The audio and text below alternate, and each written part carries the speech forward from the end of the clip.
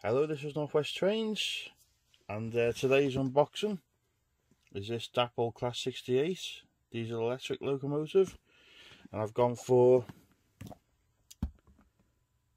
68032 Destroyer in Transpennine Express livery. Now the reason for getting this, I've already got one in direct rail service livery, but I wanted to get the Acura scale Mark V coach set that goes with this loco. I wasn't really interested particularly in this livery till I got one of these train sets from Liverpool Lime Street, York, last January. Obviously before the world went into lockdown. But yeah, so I did enjoy that day out. So when the opportunity came to get one of these, I thought, why not? And I've pre-ordered the Mark V set. So we go back here again. I've also got the sound fitted version of the model, as you can see there. So hopefully it works, because I got the last one direct from Dapol itself. I just, out of curiosity, had a little look, see if they had any left, and they had one left with the sound fitting. They had a couple left non-sound fitted and non-digital ready, non-digital fitted, sorry. So, box open, usual paperwork. So apparently I get a no quibble 24-month repair warranty. So that's good, that's worth what it's written, I suppose. We've got our owner's guide here.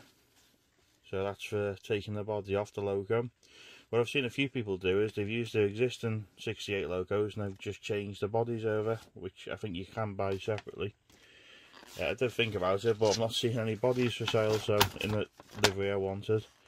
So that's our DCC guide again, in case you want to pause it and take a look at anything. So I suppose the important thing when it comes to run it, the sound function sheets. Again, you want to pause, take a quick look. I don't want to be boring you to death with it, so I'll just show it briefly. Now the loco itself comes in the usual packaging, which should be pretty safe if it's been bashed around by the courier. It's very, very tight packaging, this as well. I've not actually had this out of the box yet, but remember the last one I had was quite hard to get out of the box. So it does look stunning. It's a pretty heavy model as well. I can't remember if the last one was packed with polystyrene, or I think it must have been. But anyway, let's see if we can get the loco out. Yeah, I said it was going to be tight, didn't I? Let's see if we can push. There we go. Push one end. Right, let's move all the boxes out of the way. Okay, so before I unpack everything, I presume that's our blank in place and our added details.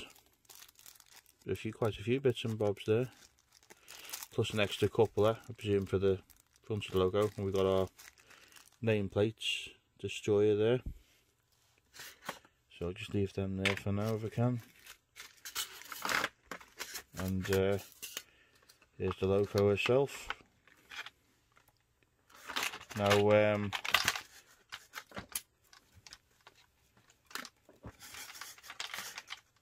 sure these are actually off the loco or not. They're at the bottom of the box. I have to check them. I don't remember them being with the other logo, but maybe. Again, very weighty model, like I said. See the fans in the top there. Very futuristic looking loco as well, I think. And it was good to see a loco hauled passenger train when we went to Liverpool Lime Street. See, so there got plenty of details added to it. I suppose I wasn't expecting it to be added to the back, but they are. Look at all that detail. And oh, gone below the camera. See all the detail below there. Camera doesn't do it justice really.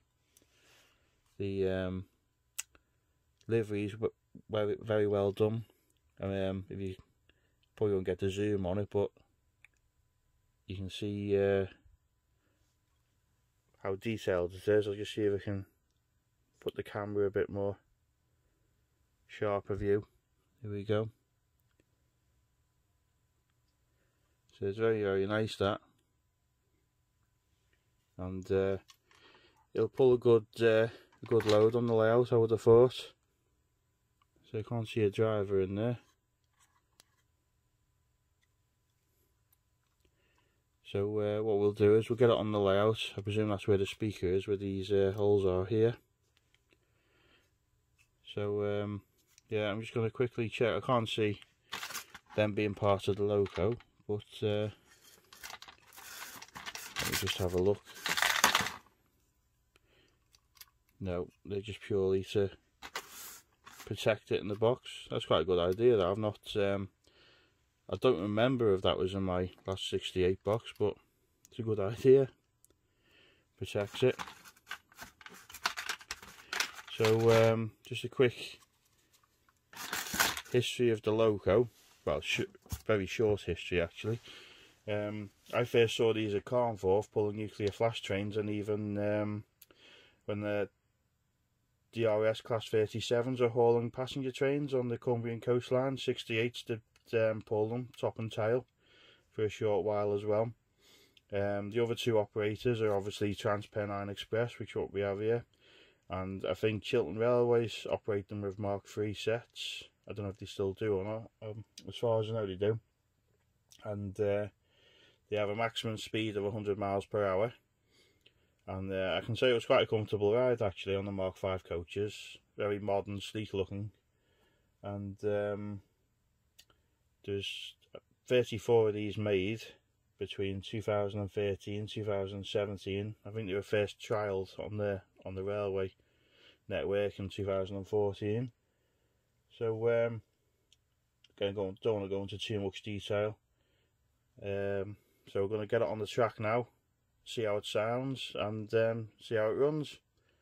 So I'll be back in a sec.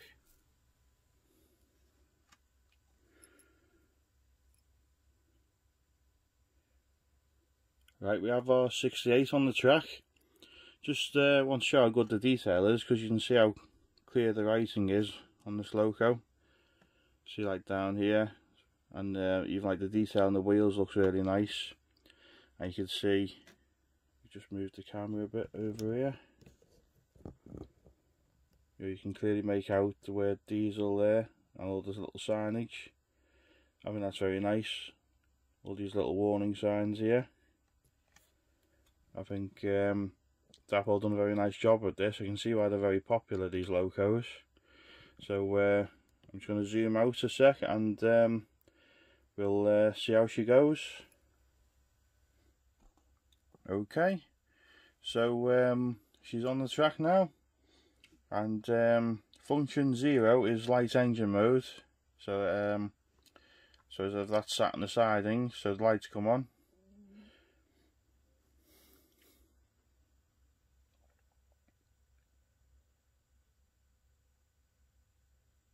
Okay, she's sat on the track now, so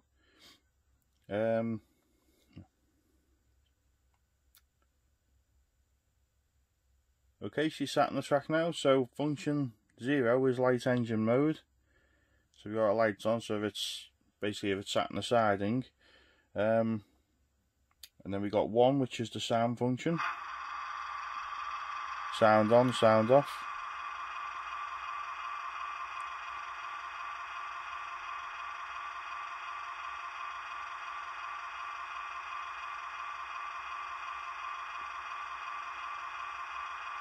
And then we've got F2, which is playable high horn.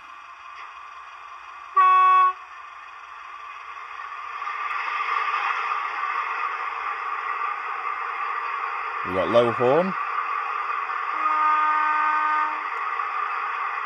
And 4, we've got automatic buffering up when moving slowly, so we'll probably feature that a bit later on. 5, we've got brake application. Driver's door slam, number 6. 7, compressor.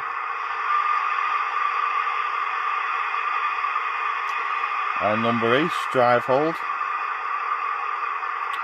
Number 8 is a variable flying squeal depending on the speed. So again, we'll feature that a bit later when it's running. Dispatch whistle, 10. And then we've got a few other bits and bobs. We've got cab start sounds.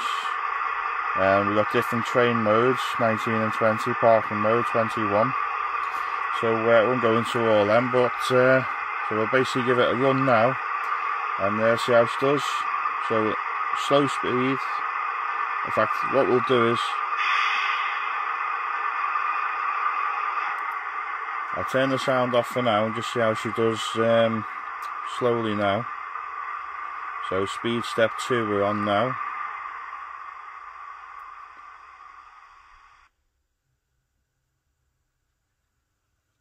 Starts off really nicely, smooth. So you can really appreciate the detail on this loco, and it is a very unique livery with not having the yellow ends on it as well. So just bring it back a bit.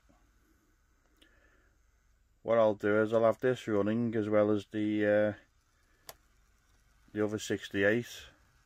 So because I haven't got the Mark 5s for this set yet, I'll just run it pulling a freight train. Because I know they have done them in the past when they were with the RS. So, alright, sound back on. So, hope you like the running session.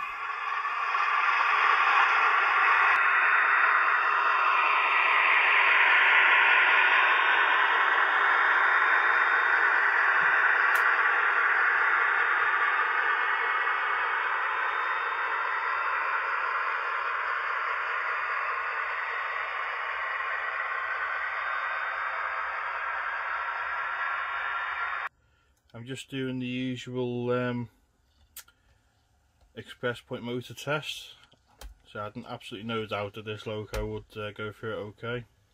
There's a bit of a clicking noise on it, not sure why, but again, a few people have said why not change the points, and I think I will do eventually, but I thought it's a good test for trying out a new loco, because if they can go over these points without any problems, then you're already halfway there for a decent loco. So that's just speed step 3 now, and it works fine, just like I thought it would. So going on to another Dapol product now, if we can just come back slightly. You remember my haul videos? I've been getting these mega freight wagons from Dapol, and I did actually have them running on the layout last time, and they ran really well.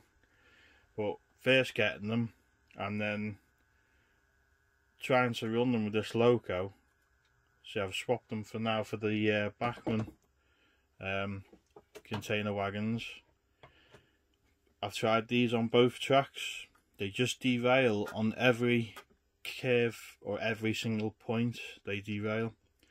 I know someone mentioned on another comment about putting a washer in to help with them. I'm going to have to check his comment again to see exactly what he meant. I presume, obviously, he even means a coupler here or the bogie, but I think he does mean the bogie, because for the money you pay for these wagons, and they can't run without derailing, is not very good at all, really. And they are quite heavy because these containers are metal.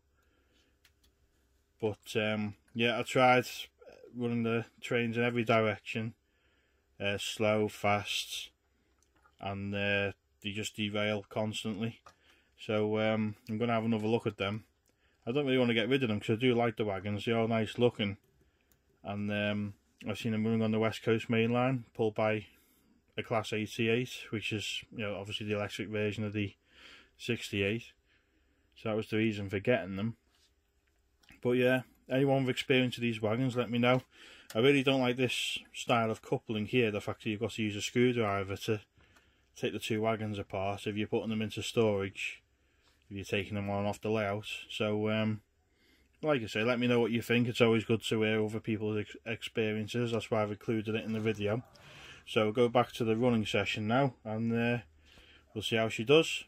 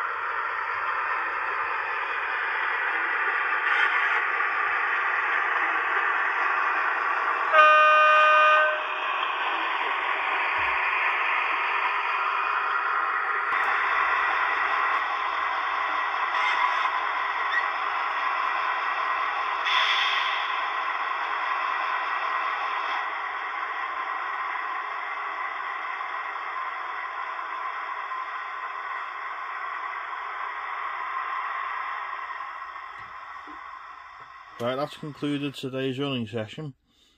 Now, the only negatives I can find with this loco is it has cab lighting, but there's no driver in the cab, so that looks a bit weird. I know most Bachmann locos have a driver in them, but that's one very little minor thing. The other more important thing is I was struggling to run this with any kind of freight train. As you'll see here now, the wagon couplers are much higher up than this loco. I knew that with my other one.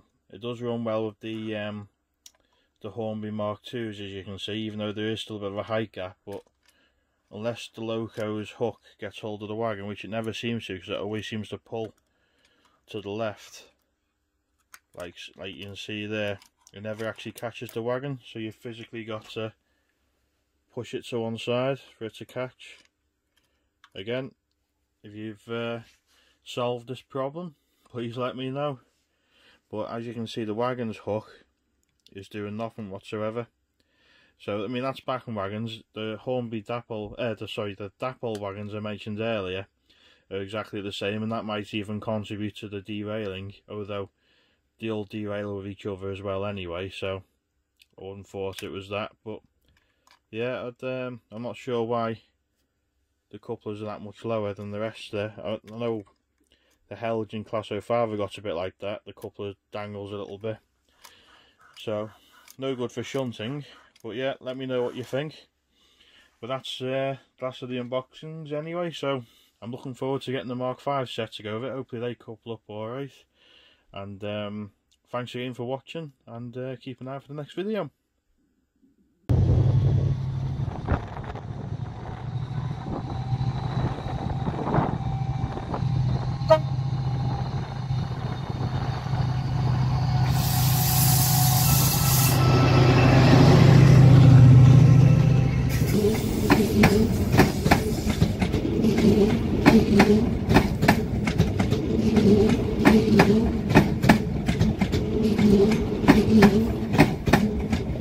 Mm-hmm.